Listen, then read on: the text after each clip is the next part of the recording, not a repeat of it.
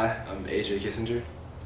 When I'm not studying, not going to school, I like playing baseball, working out at the gym, going to the beach, paintballing, just anything staying active really. I don't think you have to be a certain age to make a difference in the world. I just think you need something that you're passionate about just to drive you to do something, and it may take a certain age to figure out what that is, but I don't think you have to be a certain age to change the world. The kind of impact I'd like to have on the world, just hopefully through this interview change some perspectives. A little more long term, being a Major League Baseball player would be awesome. Hopefully help out some kids, like training camps and stuff like that. What matters to me most is just kind of the way the next generation of just sports is going. Just the participation trophies that they're getting for not really completing anything, just participating. And so it creates like it's okay to be first place, it's okay to be last place, and it's creating a generation that is really, it's seemingly unmotivated, and just if everyone's just gonna get a participation trophy, why try? What's the motivation to do better or be better? Just being bred in sports it affects all facets of life really. It's affecting education. Kids aren't trying as hard because they think they're just gonna get that participation medal, and then when they grow up, it's gonna affect their workplace, their motivation when they get a job, when they get a career. It's not heading in a good direction for the nation. My solution to this cause is we need to create a group, a volunteer group that just re-educates kids that it's okay to be number one, it's okay to strive to be better than everyone else. Mediocrity isn't something that you should hope for. You should hope to be excellent, you should hope to be better. We should go talk to Little League teams, to schools, to soccer teams, to football teams, everywhere, that they're just giving these participation trophies just for trying, and show them that you want to win. Losing sucks. Winning feels a whole lot better than just being told everyone's like the same, everyone's average, everyone's okay. It's okay to win.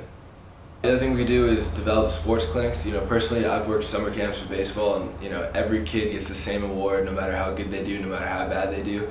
And I think we need, almost like elite sport camps that show kids how to win, how to achieve their dreams, the work ethic, everything that they need to do to become the best player, the best student, the best overall person that they need, and have clear-cut lines. This person excelled today, he was the best. This person excelled this week, just to show kids what they need to do and what they need to do if they want to, strive for goals and stuff like that.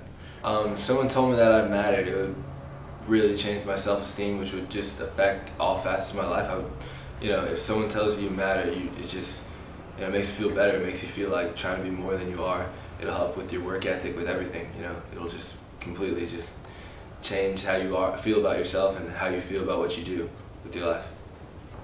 If someone repeatedly told me that I mattered, I feel like, again, it would just change, but in just a way bigger way. If that's the first thing you hear when you wake up in the morning, or the thing you hear before you go to sleep, it would just make your whole life just a lot more positive, and just, again, just help you do things that you didn't think you probably could.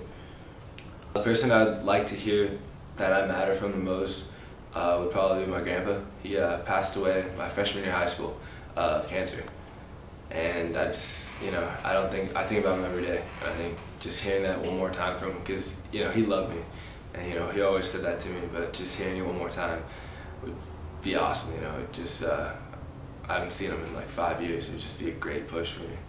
My hero is, obviously you have like your parents. I love my brother, he's my hero too. But if anyone, it was definitely my grandpa. He grew up in Hawaii, and then he moved to Northern California, and he was in a tiny little farming community.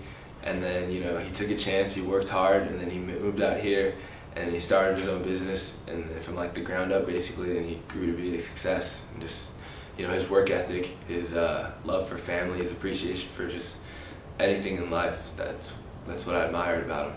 That's why he's my hero.